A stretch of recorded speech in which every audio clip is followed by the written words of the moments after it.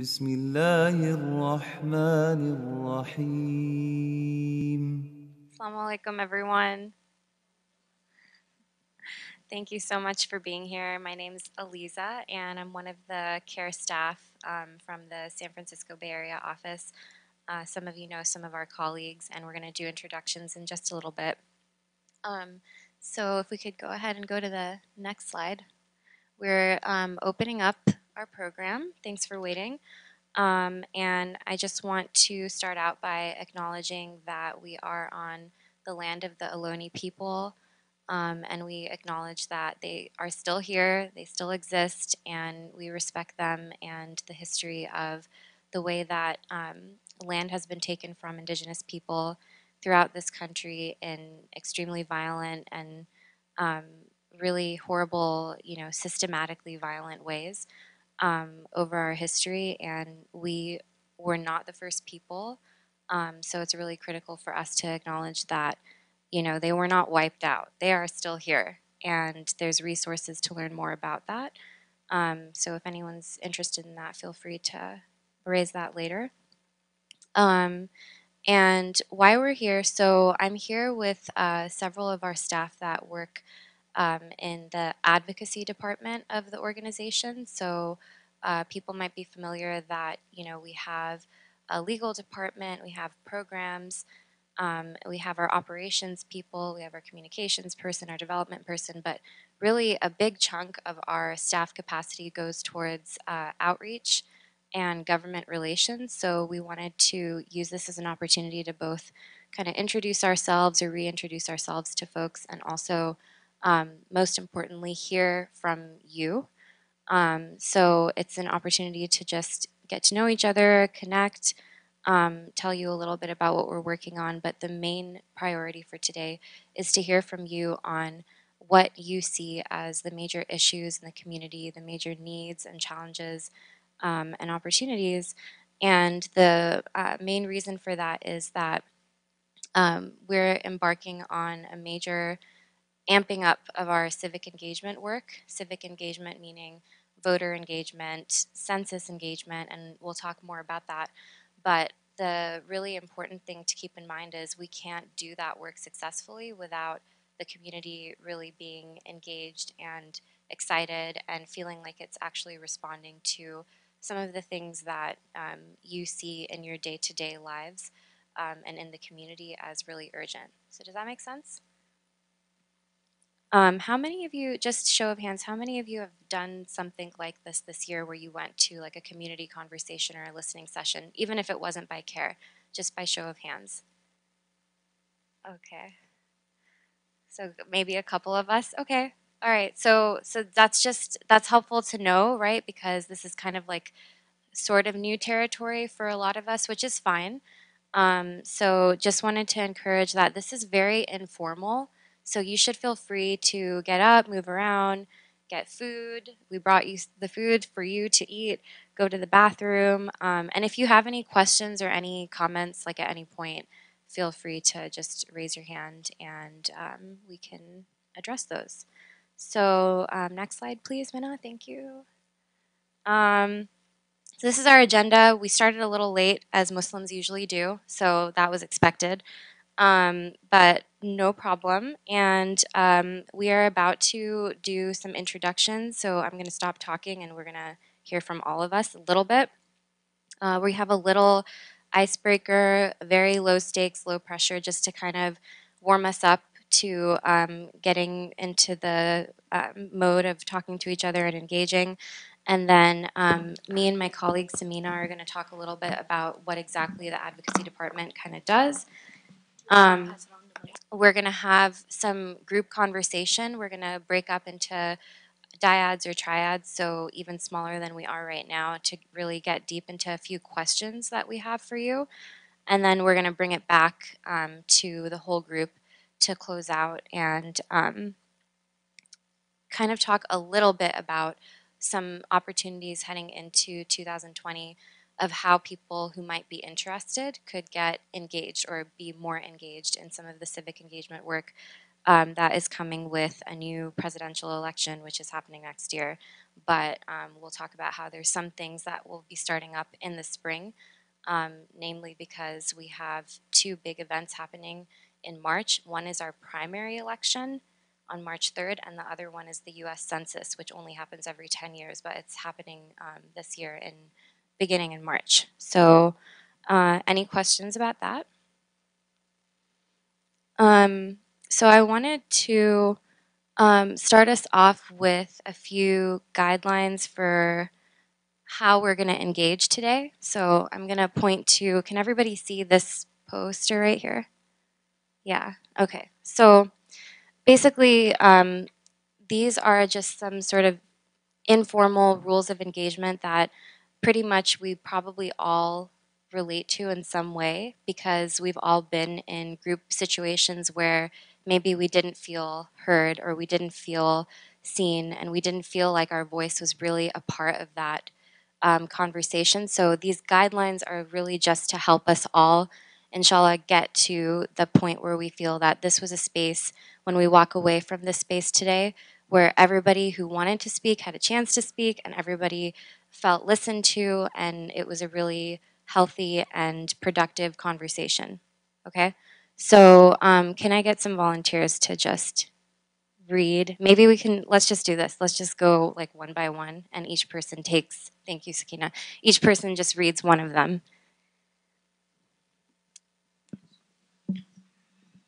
Listen to understand. Does anyone want to like just speak to what that means? What does that mean to you? There's no right answer.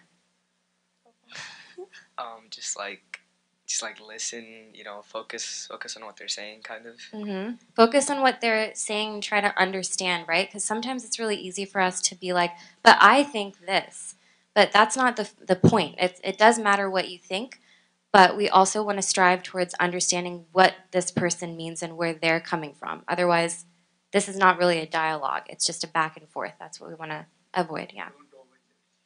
Don't overjudge. Yeah, try to hold back your judgment. Yeah. All right, cool. Don't yuck my yum. So what do we think that means? I have no idea. It's okay, this is not a test. I recently learned this. So don't yuck my yum just means like sometimes someone feels really passionately about something and this is like their core belief and this is a point of view that they feel really strongly about. And then we might be like, that's not what I think. But instead of coming, at it with judgment and saying, well, I think this or I disagree with that, and shutting the person down, which can be easy to do, right? I'm sure we've all done it. I have. Try to just accept that everybody has their own perspective. So kind of in lines with listen to understand. And then the next one. Land the plane. What does that mean? What do we think that means? I'm not sure. So does anyone else like me here like to talk a lot and kind of go on and on and on? Only me? Oh my God, thank you. So land the plane is just a reminder, like if you're flying that plane and you're just talking, what is the point? Like you need to land the plane at some point. It's just not safe if you keep talking. So that's just like a metaphor for try to wrap it up. Understand that we're only here for a certain amount of time, and then we need to move on. We have other things to do today. There's another event after this at 3, right? So realistically, we could sit here and talk forever, but try to land the plane. That's a reminder to myself too. And the next one? Move up, move back. So I'll just explain that real quick. That's just, if you notice that you're talking a lot, like frequently, you're talking and then it's quiet and then you're talking again, try to push yourself to move back and just listen. And it's okay for there to be silence, and it's okay for other people. It might take them a little longer to engage. That's okay. But just try to be conscious of, well, I've been talking a lot, so I'm just going to, try to listen a little bit more. And then the next one? One mic. Does anyone know what that means? Yeah. Don't interrupt. Don't interrupt. Specifically, it means don't interrupt. Like, if someone's talking, don't interrupt. Try not to interrupt. Pretty straightforward. And then the last one, it's all one. Yeah. What's said here stays here. What's learned here lives here. Okay, so this one, it's a little bit of a like conceptual thing that there's going to be some things that people might say that they don't really want everyone in the world to know about. So I'm not going to be like, oh, well, you know, after today, I'm not going to go out and say, did you know that Sameena experienced this? Like, yeah, she was talking all about it. Let me like break it down for you. She was here when this happened, and then this is her experience. And yeah, like, isn't that wild? And, you know, in the meantime, not only did I not get her permission, but also even if, you know, I asked her, she might just feel like that's something that's private and it was something that was a part of this space. It might not be appropriate for people to know in other spaces. So just as a rule of thumb, if there's something personal that someone shares and you can tell it was something about their personal experience, try not to share it in other spaces. If they want to share it in other spaces, they will, right? We can assume that. Does that make sense? So does anyone have any questions about any of these or have anything that they want to add?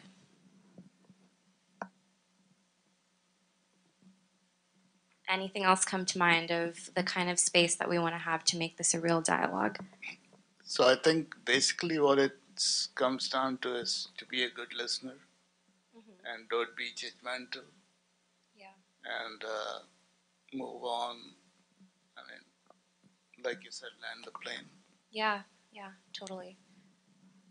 So just be considerate of everybody. And what we're hoping to demonstrate here today by doing this, you know, event, and thank you so much to Brother Munir and MCC East Bay, I should have said that at the beginning, is that, you know, as an organization, we do a lot of talking at people where we're like, these are your rights, this is how you exercise them, we're going to train you on how to be an effective bystander, we're going to, you know, teach you some political education, but we really want to balance that with listening. So we're committed to listening. It seems like you all taking the time out of a Saturday to be here, you're committed to listening.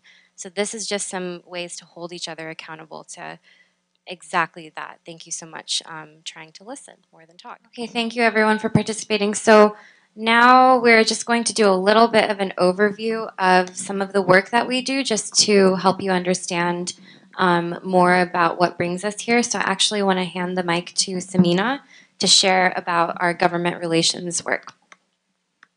All right, Assalamu alaikum. Again, thank you again for coming today. As you know, mentioned, it is important to hear from you, to hear from the community. You know, because again, we might be seeing things, you know, in other spaces, but we aren't actually living. We're not living your lives. We're not seeing how it's like for you at school or for you at work or, you know, just driving around. We don't see what your day-to-day lives are and what are some of the things that are impacting you. So it's important to hear that. So that being said, I just wanted to share a little bit more information about my work. So again, I'm the Government Relations Coordinator for CAIR. What I do is that I meet regularly with elected officials to share with them about what's happening in the community, to share with them some of the experiences. What we do every year is that we put together a civil rights report or a legal report of all the cases that we have been hearing. So just to take a step back, what our office does is that we provide free legal services to people experiencing any Islamophobic discrimination, hate crimes, any school bullying, any FBI harassment, and also we offer immigration services as well. And so we put together a legal report every year, and every other year we put together a bullying report. And so we hear about what are your experiences at school? Have you experienced any bullying? Have you experienced it from your teachers? So what we found, we have a new report now, so I haven't memorized the numbers, but 2 years ago we found that 53% of students said that they experienced some form of bullying. And we found that 38% said that they experienced it from their teachers. And 36% of those who wore hijab, they said that it was like inappropriately touched or pulled off. So that data, I use that when I meet with elected officials to share with them what is happening in the community. What are the number of hate crimes that are happening?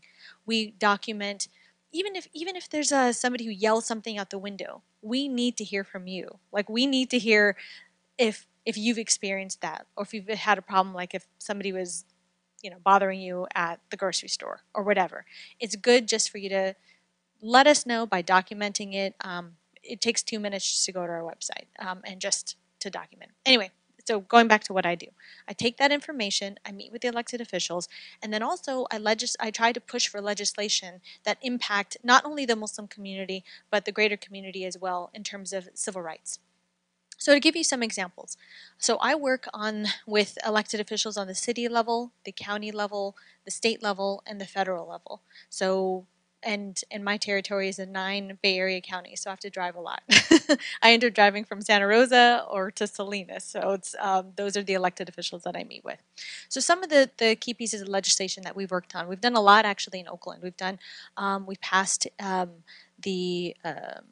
a facial recognition ban. Actually, the first facial recognition ban we passed was in San Francisco, but we passed a facial recognition ban saying that we should not be using equipment or technology in order to track what your faces are, or to track people based on their faces, because that technology, one, is not actually accurate. You have 38% of African American women that are that their mistakes made, saying that there might be somebody else.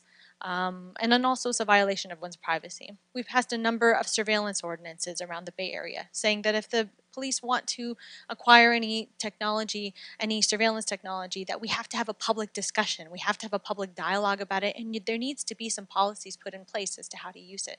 We've passed other bills, anti-registry bill, the saying that no one should be tracked or registered based on their religion, their race, their sexual orientation, or whatnot. They should not be tracked, and so we passed that in the state of California. So again, there's a number of pieces of legislation that we've been able to pass that impact you, that impact all of us, and impact our civil rights. And so, but what I do, and what in order to get some of this legislation passed, I bring community members with me to these meetings, and then we meet with different elected officials, so then we can hear from you and what your experiences are. We also try to bring out community members to come to some of these hearings. Like when we had in Berkeley, there was a council member who was trying to pass a bill or an ordinance that had to deal with one's saying that there cannot be any discrimination based on one's hairstyles, or based on if they're wearing hijab, or if a man chooses to wear a beard for religious reasons or cultural reasons. There should be no discrimination. And so we have been able to pass a lot of these bills, and alhamdulillah, we got a number of people to come out to Berkeley to speak on this ordinance, and alhamdulillah that passed unanimously. So again, it's not just about us doing these meetings and us doing these the meetings and passing this legislation. It's about all of us, not just CAIR. All of us need to work together to pass that.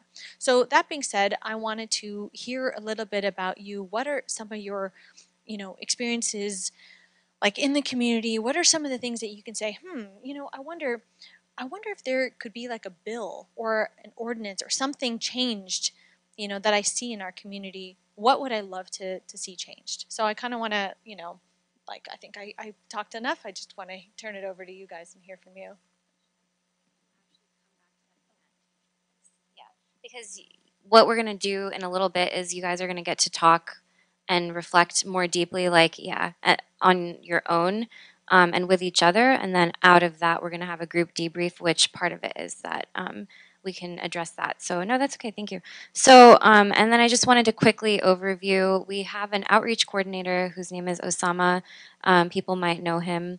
And he's our other team member. He was unfortunately not able to be here because he's on vacation. So fortunate for him, but sad for us. But he'll be back very soon.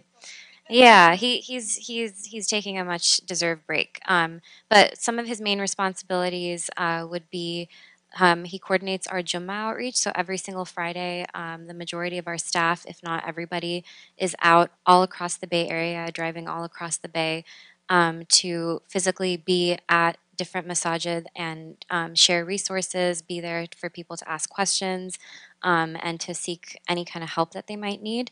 So that's one major thing that Osama coordinates. And then he also looks for different opportunities for the community to build community with each other. So whether that is Muslims are coordinating different events or ways to engage with each other, like rallies or demonstrations or meetings, or non-Muslims who are our friends and allies, he tries to keep an eye out for those opportunities, connect people to them, and just try to build the relationships so that people feel like they have a voice and that they are not alone and they're working with other people. So the intersection of both Sameena and Osama's work is the community. So like Sameena was saying, the reason that our work is as impactful as it is because the community engages in it. And so that's why we are here today, is to try to, see how we can better work with you all and be your partners, not just people who serve you, but really work So with much you. for That. And then the next step is we're just going to go to into our small group breakouts. And this is really, again, the heart of why we're here today, is for us all to connect and talk to each other and pull out some key themes of what we're all thinking about. So the way we're going to do that is we're going to break out into small groups, and we're going to do that in a minute after reviewing the questions that we're going to be answering.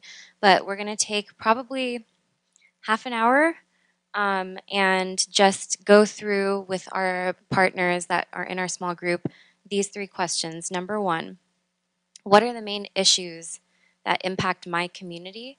My community, I just want to emphasize, let's try to think as locally as possible. So either the East Bay or your city, but try to think very locally, because that will generate maybe more specific, ideas.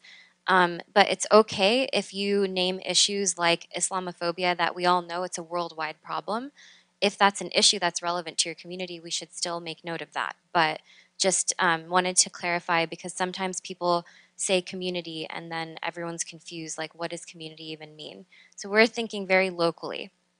And then the second question is, what are the challenges in facing these issues? Because they wouldn't be issues if there's some challenge in addressing them, right? So for example, homelessness. Why are there, this is literally a question that keeps me up, is how has it come to the point that we have not just homelessness, but growing homelessness in the Bay Area, to the point that people are living in villages and neighborhoods on the street? What is the challenge in addressing that? There's a number of challenges in addressing that problem. It's not just by coincidence, right? And then the last question is, what are some of the ways that we can start to think about how to get involved with each other and with our community to address and take action on these issues? So this is not, we're not going to sit here today and map out like a campaign strategy and say like, these are the actions that we're going to take. We don't need to do that all today, but we really need to just break down what are the main issues and challenges that we face. And then at the end, Sameena and our friend from the Census that we'll introduce in a bit, or towards the end, we will start to think about ways that people can get involved. So does everybody kind of have an idea of what we're doing with the 3 questions? Yeah. Yeah. So this is what the point of this group conversation is to pull out like common themes. So who wants to share out next? So I think one of the main couple issues we talked about was actually like targeting in schools by teachers and things like that, just based off sometimes just your name or if you wear a hijab or something like that. Another thing we talked about is like actually going out to the community and creating change and actually voting for elected officials that could make change in community. Yeah, that's pretty much kind of the main things we talked about. I believe a major issue that affects our community is the image and perception of our community. We're always portrayed as the bad guys in the news. We're always portrayed as terrorists, and we really need to change that. We need to, like, this also ties into like education as well, because we need to get more and more Muslim people higher up in politics and in the societal level to make it easier for the rest of our community. Yeah. Yeah, just other positions of leadership as well. Till we basically represent the true values of Islam in education as well, and it's easier for people to get jobs, easier for Muslim people to get jobs and stuff, less discrimination kind of if we get to the higher positions in society. Actually, I just wanted to add to this. We thought that some of the issues which are impacting our communities are gun violence, domestic violence, and also Islamophobia was very important. And in that, peer pressure, when especially with people trying to conform in the society because you look different, especially when you're wearing hijab and those kind of things. And we thought that some of the challenges which we could deal with would be like volunteering in the community, going to interfaith events, showing up there and just show a good faith. I mean, and the way to combat in Islamophobia would be to give the right information because there's lots of misinformation out there. That's what we do. So a lot about education and relationship building and leadership, for sure. And anybody else from either of the other groups? One or two. That's fine. That's perfect. As far as what could be done, and this is a little outside of my area of expertise, but challenges would be figuring out how to do a better job organizing in the masjids and organizing the masjids among each other and themselves. Obviously, CAIR is great and appreciated, but we need more. What specifically, like, what's the top of your mind? I know there's different challenges. What do you think is a big barrier to organizing within or among massages? Personally, and this did come up, is the cultural divide between the suburban and inner city mosques, and the sort of recreation of the discrimination that we're supposed to be combating. In that. What is a personal experience that you have that you might want to share, just to help people visualize? I don't want to move back too much. Yeah. This is a organizer. Please and thank you. Assalamu alaikum. So I think I think we talked about when the mosques get together, there's too many Indians, not enough too many chiefs and not enough Indians, too many cooks in the kitchen, right? And so everybody wants to kind of impart their own ideas there, but not necessarily hear others. So it's failed every time we've tried to kind of bring the mosque together because there's just too much. So I look at the Mormon Church, I look at the Catholic Church, and there's a diocese, there's a hierarchical system, but we don't have that. Alhamdulillah, we're a big tent religion. There's a lot of diversity, but sometimes that hurts us as well because we don't have a unified voice. Going into other communities sometimes, and I hear this from a lot of people, African Americans especially, they feel very ousted when they go to other communities, and people treat them as if they're very ignorant to Islam, and maybe they just became Muslim yesterday and they don't know anything. Oh, sister, do you pray? Like I mean, you run into this I just lived in a Middle Eastern country for 10 years. I just came back. So you may speak to someone and they'll say, oh, you're Muslim. No, I just dress like this. It's like, no, I just want to fit in with you. But it's a common thing, Mm-hmm.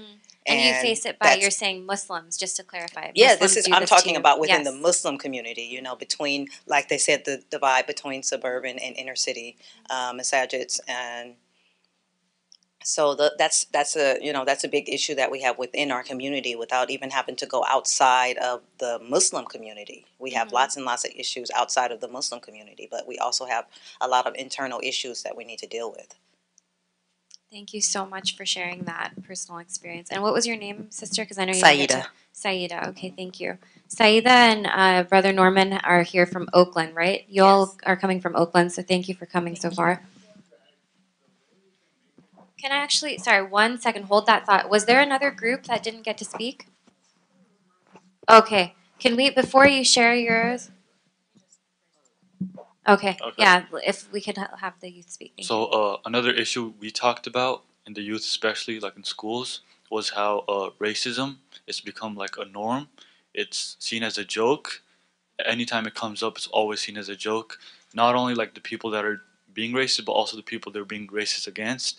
Everyone thinks it's a joke. That's how normal it is. And I think if you could like somehow get people to realize that it's not supposed to be a joke, that could really like change things. So real quick recap, and Sakina has been making some notes of common themes. Thank you all so much for sharing on that. And it sounds like, you know, what we're talking about is, like Sister Saida said, a lot of the challenges are within. And they're very accessible to us because we don't need to look to, oh, what are other people doing to Muslims or what are other people saying about Muslims? Just within our own community, there's opportunities for us to improve. And like you were just saying, what's your name again? Monib, that, you know, even the people who are facing the prejudice have normalized it and have let it just be treated as a joke. So, and that's not, you know, necessarily their fault, but that is a problem. That's a problem that the people who are experiencing the harm are also normalizing the harm. So I just want to really thank you. I know we could sit here all day and talk forever about all of these issues. I know it's very challenging to pinpoint some common themes, but I just want to say, like, this is one of many conversations. We really, inshallah, hope to have more and more frequent events like this, especially hearing from people that this is valuable to do on a regular basis and not just one-offs. That is very helpful to hear, and I want to tell Zahra that when I see her on Monday, actually I might see her tomorrow, you know, that this is actually adding value to our community, is just sitting down and talking about things that we all already know what's going on, but actually, could you move to the next slide? Actually talking through it. And so in that spirit, I want to give Sameena and Brother Norman a chance to talk about some different ways to get involved. One thing I'm going to say is that somebody mentioned volunteering, right? So I want to start us off with talking about different opportunities of other ways that you all can continue to get involved, and we're inviting you to lean on us as a resource to get involved, okay? So number one, we are actually currently building a volunteer team for CAIR that is specifically focused on voter engagement and census engagement and helping people be empowered and informed when it comes to voting in the primary, which, like I said, is in March, and also the other big event in March, which is the U.S. Census, but I'm not going to talk too much about it because Brother Norman is actually here on behalf of the U.S. Census, so we have a Muslim in leadership because he's literally with the government and working for the census. So I'm so happy. Thank you so much for being here, and Sister Saida. But if you're interested in any of the opportunities that we're about to talk about, we have space over here. Arifa has laid out different posters that correspond to the different opportunities. So the one that I just mentioned, which is volunteering to help us call people, go knock on doors, different ways that we're going to help engage voters. If you're interested in that, then you would, on your way out before you leave, you would write your name under this poster, that I want to help make sure that Muslims and our friends and allies vote and that they fill out their census, and I want to learn more about it. You're not committing to it. You're just expressing interest. So I'm not going to follow up with you and say, well, now I have you on my volunteer list. I'm just going to say, you are interested in learning more about this, so I wanted to follow up with you. Does that make sense? And then I'm going to turn it over to Sameena because she has a couple of specific things that she can share about how people can connect to their local elected officials and then the state legislature. So again, I wanted to thank you for sharing your thoughts and taking part in these small group discussions. I think it was really helpful. And I think one of the things that we were discussing in our groups is actually a couple opportunities in order to get involved and to get engaged. So as I mentioned before, there are pieces of legislation that we've been pushing, whether it be on the city level, the county level, the state level, or the federal level. Now, a lot of you guys talked about school bullying. One of the things that I wanted to, and I mentioned in our group, is that, alhamdulillah, we were able to pass 2 bills statewide that deal with bullying. But one of the bills that we were not able to get passed was dealing with an ethnic studies program. So that is most likely going to be a bill that we're going to be supporting this upcoming year. So one way in order to get involved with this bill or any other pieces of legislation is to join me for any of these meetings that I have with elected officials. So if you live in Fremont, if you live in, wherever you live, I'm planning to be setting up meetings with elected officials to talk about these, either these issues or to talk about legislation. And I would love if you guys can join me and you can meet with your local council member, you can meet with your local assembly member, state senator, Congress member. I will be setting up those meetings anyway, and I would love, and it makes it even more impactful to hear from people like you rather than just to hear from me. Because me, I'm representing an organization, you guys actually live in those cities, and this impacts you directly. So that's one way, going in for meetings. Second thing is we have every single year, and I mentioned it in our group, we have, we bring hundreds of people from the Bay Area. Actually, we bring hundreds of people around California, but our office brings from the Bay Area to Sacramento to meet with your elected officials on one day. So we set up dozens of meetings with elected officials, and we try to push these pieces of legislation. So if you guys are interested, please come out and take part in it. We'll take you on a bus. You don't even have to like figure out your transportation. We got food, we got breakfast, lunch, you know, and then different interesting kind of events that happen during the day on the downtime, you know, in between meetings. So we'd love for you to come out. I don't know, how many of you have actually been, how many of you have been to Muslim Day at the Capitol? How many of you have actually ever been to the Capitol? Okay, that's good. At least we got some more people come to the Capitol, but to come collectively, it's an amazing experience. So we'd love for you to come for that. Another thing that would be really helpful is that, you know, oftentimes people think, oh, you know, if I write to my elected official, it's not going to make a difference. Actually, it does make a big difference, because sometimes if an elected official is not sure if they're going to vote on a bill, and they're like, okay, should I do it this way or that way? They'll look to see how many people have called in on the issue and how many people have written in on the issue. Now, if there are more people that have written in on the issue or called in on the issue, you know, that are in favor of it, than those who didn't, they will actually vote for the bill. Sometimes they just don't have time to, or they don't really take the time to analyze it. They'll just go based on public opinion, which is kind of it works in our favor if we get our people to actually go and take part. What we do is that we make it very easy for you. You don't have to draft any letter or anything. We have the letter drafted for you. You just put your name and your address, email address, and then we send it over to the elected official. So that's one really great way in order to make an impact. So again, these are concrete ways for you to make a difference when it comes to government and your legislation. Meeting with elected officials, either in the meetings that I have locally, coming to Sacramento for Muslim Day at the Capitol, or writing into your elected officials, and we already have the template for you for that. So I think that's about it. Yeah, so if you're interested, please write your name on one of the boards. Thank you. Thank you, Sameena. So Sameena does a lot. She's also one person. So even just practically, it's helpful to her. Yeah, so even if you're like, I don't care about elected officials, they don't care about me, I feel some type of way about elected officials, the only way that we can hold them accountable is by showing up, or even just, there's different ways to speak out. You can write them, you can call them. Sorry, last thing. Also, when I think I did mention it a little bit earlier, but coming out to hearings. Oftentimes, whenever a city council is trying to vote on an issue, we want to make sure that the room is packed with the community members to come out and say, yes, we are in support of this issue. You know, like the hijab bill. There's another one that I'm working on. It has to do with the militarization of our Oakland Police Department. You know, that they're using military equipment against civilian populations. We're not in favor of that, and so we want to make sure we get community members to come out. You know, so then we can put pressure on our elected officials to vote. There's sometimes some elected officials are like, you know, like right now, we're concerned about something in Alameda. We're trying to get people to come out to vote for a surveillance ordinance. We've been told that we need to get community support for that. Otherwise, they're kind of wavering on that issue. So again, that does make a difference. So if you ever want to come out for a hearing, again, come to a meeting, come to Muslim Day at the Capitol, please contact our office, and we'd love to have you take part. And if you have thoughts about how it would be easier for you to participate and how you would like to participate but you're facing challenges, that's also information that Sameena really wants to hear. So what we're talking about here today is there's different ways to engage with the political system.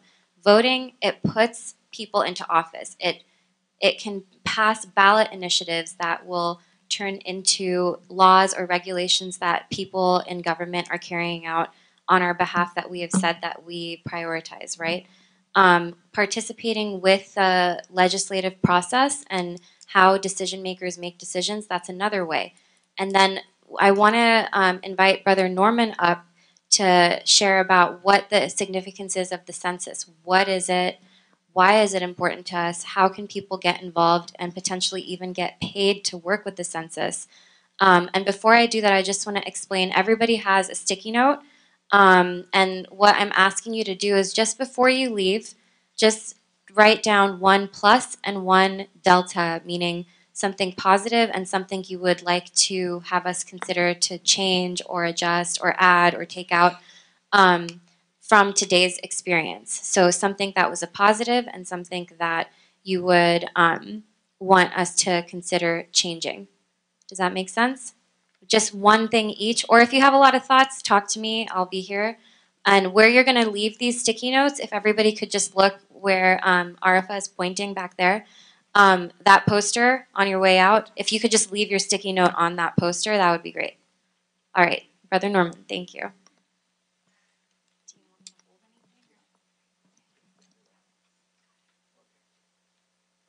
Assalamu alaikum.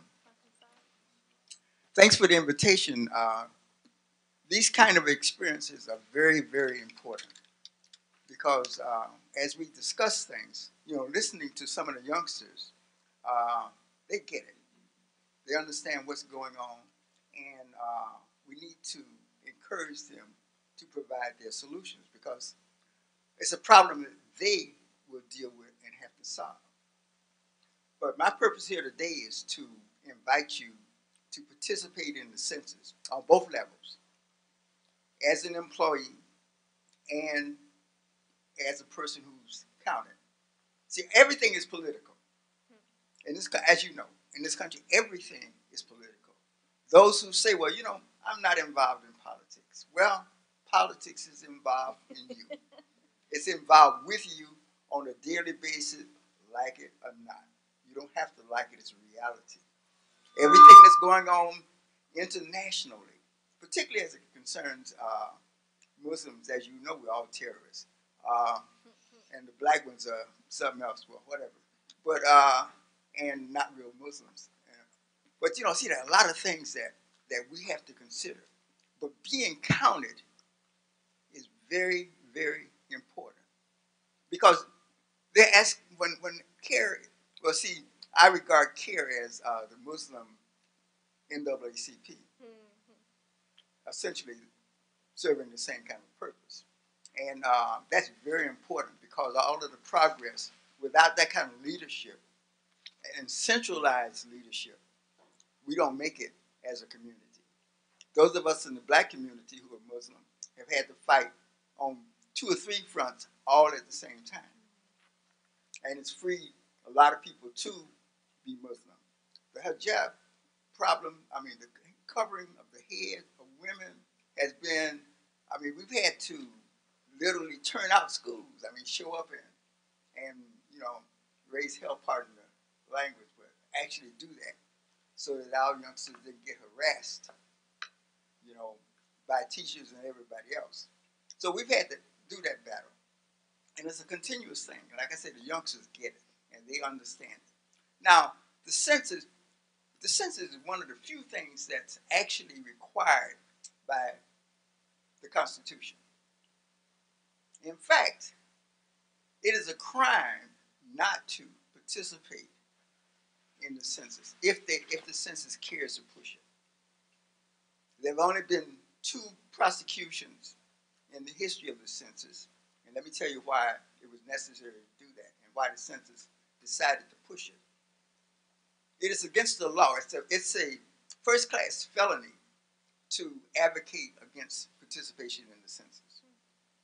And the person that was tried had a newspaper in the Middle West, where he was in his paper advertising and encouraging people to boycott the census. And even after a decree from the courts continued, said it was part of his freedom of speech. So they prosecuted him. He got a nickel, which means 5 years in jail, and a $250,000 fine. They rarely have to do that. And the person, there are 3 ways normally to participate in the census this time, and they've added a 4th. As it says here, the only way to apply for a job is online. And I like all of you, you have to be 18 and you have to be speak English and be a citizen. We have, and we're particularly interested in people who have mastered other languages or whose language is their first language. The census comes out, the questionnaire comes out in 5 languages: English, Spanish, Korean, Chinese, and Tagalog. That's normal. But our literature comes out in 52 languages, which covers most of the languages, most of the major languages. Just to give you an instance, in the city of Oakland, there are 2 main Chinese languages, Mandarin, Cantonese, and I know of at least 15 Chinese dialects, which without the use of the other language, they would not be able to communicate with each other. So it's very important. And the census, back to the census itself, the census is used as a way of determining a lot of things. First thing, the number of representatives. Say, for instance, California has 53 Congress people. If the count goes down, they could lose representation. If the count goes up, it could gain representation. So it's very important to be counted. Now, when it comes to particular communities, the Muslim community, black communities, and other communities, we get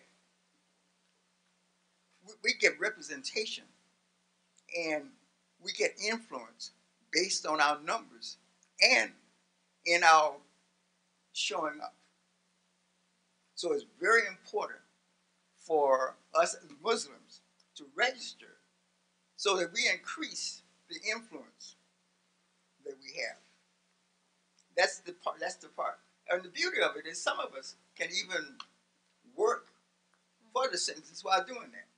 This is my 6th census. I've worked every census in 1960. And I keep coming back because I realize how important it is. And if you're in Alameda County, none of the jobs pay under $20. We're going to pass out some literature and give you a chance to just take one and pass it. And real quick, sorry, Brother Norman, I just want to note that even if you are a youth, you're eligible to work for the census as long as you turn 18 by the end of this year. So as long as you will be 18 by the end of this year, you actually could apply. And it's really flexible, and I'll let him talk more about that, Yeah, thank you for mentioning that. Because that's important. The jobs, they're they're clerical jobs in the office, they're management jobs. 90% of the jobs are the jobs in the field, and we call them numerators. The enumerator, actually that term, that title came from the Constitution itself, because the Constitution says that every year the government shall enumerate the population. So we call the people who are out working in the field enumerators. It's important that you not only enroll yourself, apply yourself, but pass the word on. I'll give you a challenge that we have right here. This is in the city of Oakland. Between now and the end of January, we need to hire 1,300 people. Our applicant pool at this point is around 3,500 people.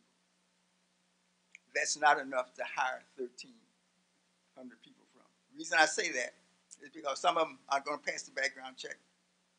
And some of them, by the time we get around to them, will have found other jobs. And some of the classes, when they learn that they've got to go door to door or learn what the actual job is, people decide that it's not something that they want to do. So in order to hire those 1,300 people, we need an applicant pool somewhere around 8,000 or 9,000 folks. So not only, I'll close with this, not only do I encourage you to apply yourself, but encourage your friends. Because all of us know somebody who needs a job. And all of us, in fact, know somebody that we wish would get a job. So that we didn't have to support them. So, but just, feel free. I'll be around a while to ask any questions. And you can always reach me at the, if you call the main census line and ask for the local office, you'll get me.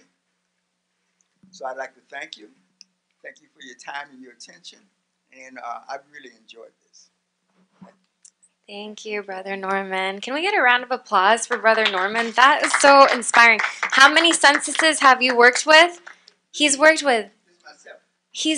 on almost 7 censuses. That's 7 decades, y'all. That is commitment. That is Muslim leadership, and that is giving back to your community. So even if you can't work with the census, like I said, you have an opportunity to volunteer with CAIR or with other groups to help make sure that our communities are counted. It's really a lot at stake. We could lose money for public services. We could lose political representation. It's a big deal. It only happens every 10 years. So again, we had a lot to cover today, but it was really helpful to have Brother Norman join us because we only get this opportunity every 10 years. So we are going to take the time and invest the time to talk about it. Up to 10,000. For every person who doesn't take part in the census, we could lose up to $10,000 per person who does not take part in the census. So it's really concerning. These are, of course, all, the resources that we need to keep our roads and keep our systems running. Yeah, like school lunches, housing, medical services. Do you know if we turn 18 in the beginning of next year, we'll still be able to apply? We should talk about that more. Let's connect with Brother Norman because the way that it's going, like he's saying, they don't have enough people. So I do wonder, is there any opportunity for you to get some kind of compensation? Yeah, even if you turn 18 after. It's a government job, so sometimes there's really technical requirements. So I just want to go ahead and close with a quick couple of things. So one thing is, again, if you are interested in learning more about any of the opportunities we just talked about, where can you indicate your interest? On one of these posters over here in the corner, there's a marker down there. And then where can you put your little evaluation sticky note? On the poster on your way out. And if possible, I think it would be really great to get a group picture before we leave. So if you'd like to be a part of that, maybe we could gather up here. But can we just go around real quick and just say one word that's on our in our minds right now as we're getting ready to leave? It could be anything. So I'm just going to start. Inspired. Informed. Unity. Beneficial. Educated. Influenced. Empowered. Unity. Eye-opening feedback. Learning. Helpful. Engaged. Informed. Encouraged. Action. Helpful. Common platform.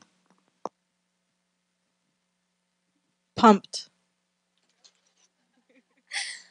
Okay, thank you guys. So let's give ourselves a round of applause for being here today and being committed to each other and our community.